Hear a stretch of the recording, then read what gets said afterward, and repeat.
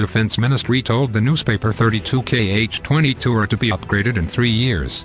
The cost is estimated at 300 million rubles. Raduga Design Bureau of Tactical Missiles Corporation designed Kh-22.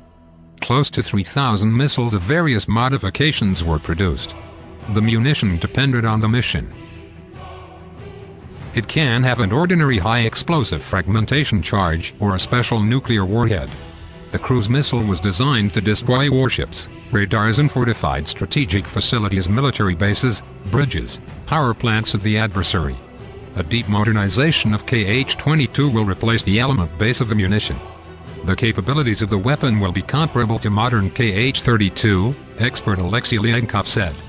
The characteristics of the upgraded munition will considerably surpass the missile for which it was created. Modernized Kh-22 will have a more powerful engine, a smaller warhead and bigger fuel tanks. It will increase the range nearly twofold to 1,000 kilometers, he said.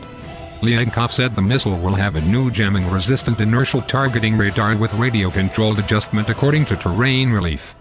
The autopilot is replaced by automatic controls. The upgraded missile is created for operations in conditions of heavier and missile defense.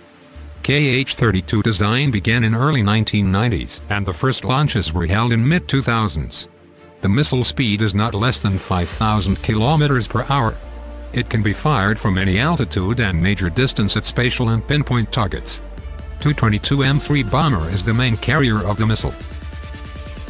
The combination of speed and unpredictable trajectory makes the missile invulnerable for anti-aircraft weapons and fighter jets. The engine starts up after the launch from the aircraft. Kh-32 immediately ascends and enters the stratosphere. The engine switches to cruise regime after the missile reaches the assigned speed. At the final stage it nosedives to attack the target at a hypersonic speed, the Izvestia writes.